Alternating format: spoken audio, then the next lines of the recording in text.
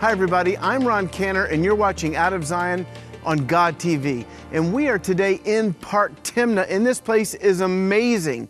It was created, well, according to some folks, 50 million years ago. But creation scientists believe that when we read in Genesis 10:25, it says in the days of Peleg, the earth was divided. So think about this. The earth was completely underwater during the time of Noah. And then later on in the time of Peleg, the earth was divided. And that's when this was created, the Syrian-African rift. This was all underwater, and it split in half and created this amazing valley. And it's interesting because the word Peleg comes from the verb lefaleg, and a pilug is a division or an earthquake. And the earth, as the Bible says, was divided.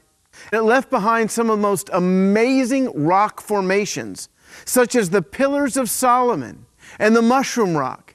In this area, they discovered tons of copper. In fact, the oldest copper mines in the world are right here in Parcul Timna. Until that time, nobody understood that you could take the copper from the rock and create metals. But they discovered that here, and there are thousands of copper mines in this area. Now, for over 1,000 years, those copper mines have been dead.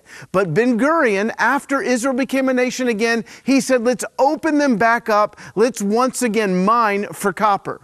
Back in the 1930s, there was a Professor Glick that came here and found some remains, some ruins, right near Solomon's Pillars. And he was the one that nicknamed them Solomon's Pillars. And he said 1,000 years before the time of Yeshua, this was a copper mine and it belonged to the kingdom of Solomon. Folks believed that for a little while, but then some other archaeologists said, no, it goes back about 300 years more to the Edomites. However, just recently, Tel Aviv University professor Erez Ben Yosef, he found in another area some olive pits, some date pits. Big deal? Well, when they did the carbon dating, they were able to see that these olive pits and date pits literally go back exactly to the time of Solomon.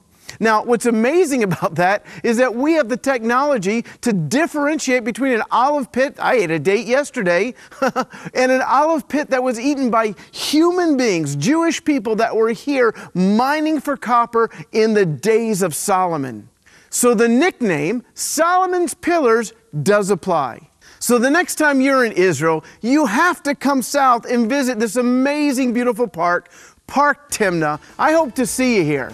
Now, don't miss even one episode, so go to God.tv.